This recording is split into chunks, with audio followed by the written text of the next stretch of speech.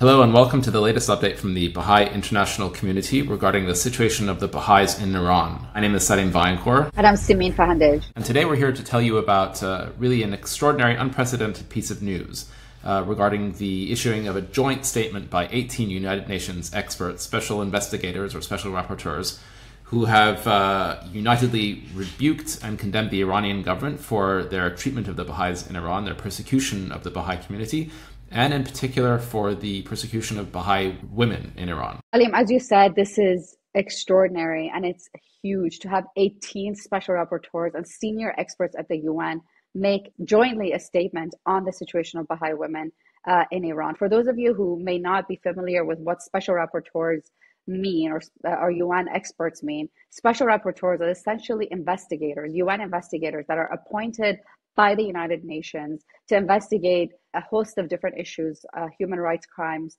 on different areas. So you can have a special rapporteur, for example, on the freedom of expression. You can have a special rapporteur on the freedom of religion, on torture, on violence against women. So here we have 18 special rapporteurs that are looking at human rights violations in different areas who have made this joint statement. And really, it's unprecedented. It's the first time that this high number of special rapporteurs, UN special rapporteurs, are making such a statement on any minority in Iran. And it might be interesting actually to read some of their own words so that the gravity of their remarks is understood.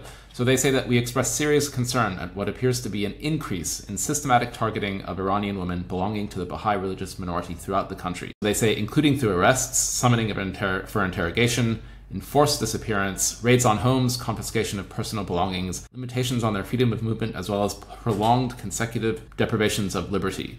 So that's a huge range of human rights violations right there. Yeah, and what might be interesting for viewers to know is that the UN actually gives a chance to the perpetrator, to the country that has perpetrated the crimes, to actually respond to these cases of violation. So in this case, these special rapporteurs wrote a letter to Iran and listed all of these human rights violations and asked Iran to respond to these so-called allegations. And guess what? Iran did not respond. So within 60 days of sending that letter to Iran, which it didn't respond to, within 60 days, then they made this letter public. And one of the other reasons that this joint statement is so significant is that it really shows that the Iranian government can no longer hide behind its hate propaganda and lies, essentially, against the Baha'i community that it's tried to do over the past 45 years since the revolution in 1979. I mean, we've had, as you know, former foreign ministers in Iran, Javad Zarif, who in an interview, he said that there is no Baha'i in prison in Iran. Now you have this letter and so many other documents in support of the Baha'is that have specifically said that the Baha'i community, Baha'is are imprisoned, arrested only for their beliefs. And really what this joint statement shows is that the Baha'i community is persecuted for one reason and one reason alone, and that is their faith. And I think the fact that the Iranian government didn't send any reply in the 60 days that the UN experts gave it shows that they have nothing to say, that they have no reply, and shows the transparency of their actions and also their animus against the Baha'i community, as you say, because of the faith of the Baha'i community, the Baha'is, and for that reason alone. It's also interesting to look at the recommendations that the UN experts put forward to the Iranian government for how they could address this situation. There are 9 recommendations. I won't go through all of them here, but they're on our social media channels, Baha'i BIC, on X and on Instagram. And these recommendations include investigating missing persons cases, ensuring fair trials for any Baha'i that's charged with a crime, explaining why Baha'is were arrested in the first place, giving updates on their well-being and their whereabouts, and many other measures like that. But unfortunately, none of these things are happening for the Baha'i community in Iran right now. Yeah, absolutely. And one thing that actually this letter really highlights and that is so important that I think we should mention here is this idea of intersectional persecution. So a lot of times we hear about persecution of women or discrimination against women in Iran or all over the world. By the way, we know that there are human rights violations happening in so many countries against so many different kinds of people and groups. Baha'i women are not only facing discrimination as women, just like all other women in Iran, but they're also facing discrimination as Baha'is. And by the way, for those who don't know, Baha'is are discriminated in almost every aspect of their lives, from the moment they are born and even after death, with burials and cemetery destruction, etc. Baha'i women are facing these intersectional persecutions. And so this is what this letter really tries to focus on. And what's really important is that actually, when you target a woman in a society, you actually target entire families. You tear away children from their mothers when you arrest a mom. Since the uprisings in Iran in 2022, the number of Baha'i women that have been targeted, the number of women in general in Iran have been targeted has increased, but also, as this UN statement and other UN documents have said, the number of Baha'i women that have been targeted has increased, which has affected many, many families in the country. In fact, 2/3 of all the Baha'is who are experiencing some measure of persecution in the country, whether it's arbitrary detentions and unjust trials, or deprivation of the right to higher education, deprivation of the right to livelihood, so many of these different experiences, 2/3 of these people are women. And as you say, when Baha'i women are attacked, entire families feel the pain of this injustice. So one case that we thought we'd highlight is the sentencing of 10 Baha'i women in the city of Esfahan, who were sentenced to either 5 or 10 years in prison apiece. So it's a combined total of 90 years in jail for these 10 women. It's extraordinary. But the reality underneath these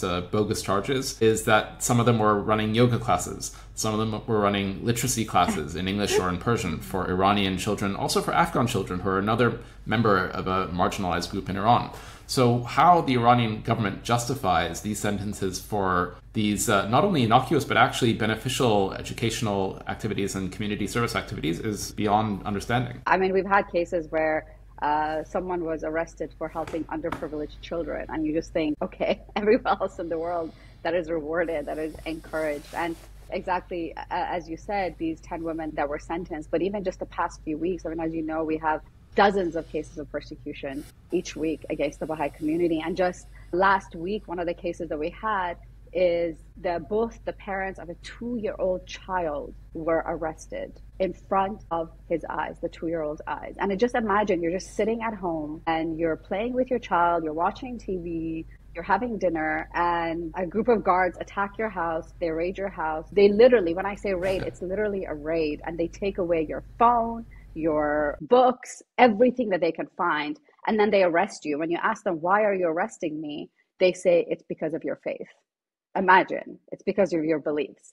And imagine also the impact that has on that child, on that 2-year-old child, for the rest of his life. So worth saying that while there's been awareness of the situation of the Baha'is in Iran for many decades, in the past few months and years, we've seen a lot more focus on this. So in 2022, there was a UN fact-finding mission established to investigate human rights violations in the context of the uprising, the upheaval that was happening in Iran. And that fact-finding mission in its reports determined that the Baha'is, who were unfairly accused of all kinds of things to do with the uprising, the upheaval, were the most persecuted religious minority in the country.